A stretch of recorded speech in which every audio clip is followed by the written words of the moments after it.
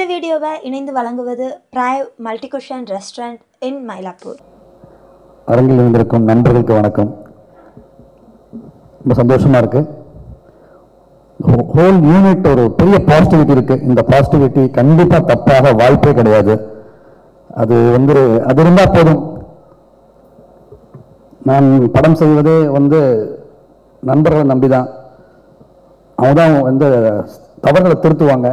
அப்படி தவறுகளை அப்பா சொல்லுவாங்க, தவறை எடுத்துட்டா போதும் எல்லாமே சரியாயிடும்னு சொல்லுவாங்க. அந்த தவறை எங்கிருந்து களைகிறதுக்கு வாழ்க்கை பூரா உதவுனது என் நண்பர்கள் தான். ரொம்ப சந்தோஷமா இருக்கு. இங்க இருக்கிற அத்தனை பேருக்கும் இந்த கலைஞர்கள், தரன் இன்னைக்கு ஹீரோ.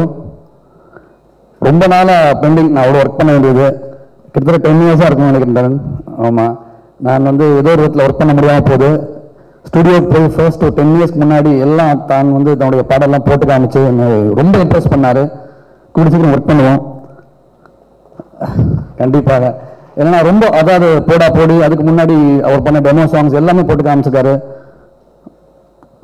அவருடைய கல்யாணத்துக்கு வர முடியல. படம் முடிகிற வரைக்கும் எங்கேயுமே போக மாட்டேன். படம் முடிஞ்சதுக்கப்புறம் அன்பா கூப்பிட்டா எங்கே வேணால் போகணும்னு தோணுது கொஞ்சம். அதனால் சில பேர் அவருடைய பகையை சம்பாதிச்சிக்க வேண்டிய விஷயங்களை இப்படி தான் நான் சரி பண்ணி ஆகணும். அது ஒரு எடுத்துக்கிற கான்செப்ட் பெருசாக இருக்கும்போது எதுலையுமே கான்சன்ட்ரேட் பண்ண முடியல. இந்த இடத்துல நான் இப்போ இங்கே இருக்க வரதுக்கு காரணம் அந்த படத்தோட ப்ரொடியூசர் நண்பர் ரவீந்தர்.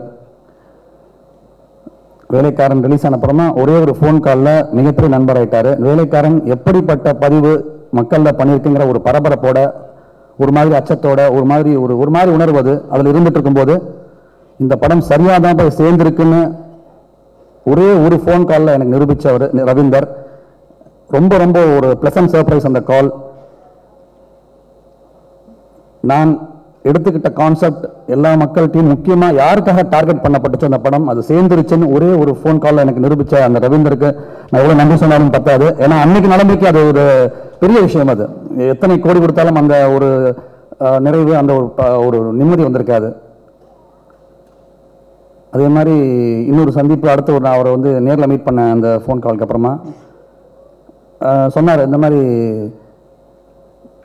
இப்போ எனக்கு நான் படம்லாம் பண்ண சொல்லி கேட்க மாட்டேன் சார்.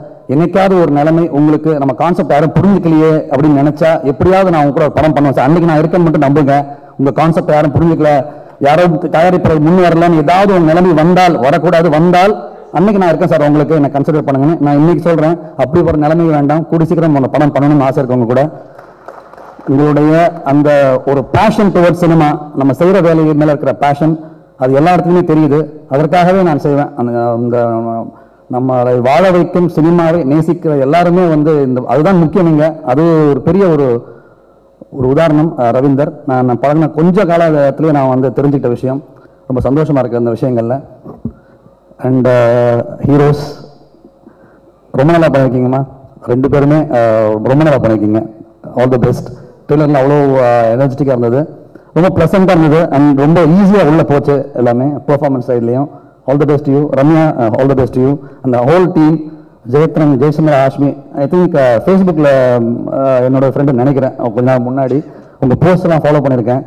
ரொம்ப ஹார்ட் ஹிட்டிங்காக இருக்கும், ரொம்ப ஸ்ட்ரைட்டாக இருக்கும், ஹானஸ்ட்டாக இருக்கும். பர்டிகுலராக அண்டர் பல்ட்டிங்கிற பாட்டு எனக்கு பிடிச்சது. எனக்கு ரொம்ப ஒரு மெலடியில் அதை ட்ரை பண்ணது பெரிய ஒரு ரிஸ்கான எஃபர்ட் தான். அது ஜெயிச்சிருக்காங்க ஆக்சுவலாக. இது நிறைய ஒரு கான்ஃபிடன்ஸை கொடுக்கும் இந்த மாதிரி விஷயங்கள் ஜெயிக்கும் போது. அவர் என்னுடைய மிகப்பெரிய வேலைக்காரங்க, மிகப்பெரிய ஃபேன் ரவீந்தர்னா ஒரு மிகப்பெரிய பிடிக்காத ஆள் ஜெயச்சந்தர் நினைக்கிறேன். எனக்கு தெரியும். அது இந்த டிபேட் உருவாக தான் வேலைக்காரனோட வேலை.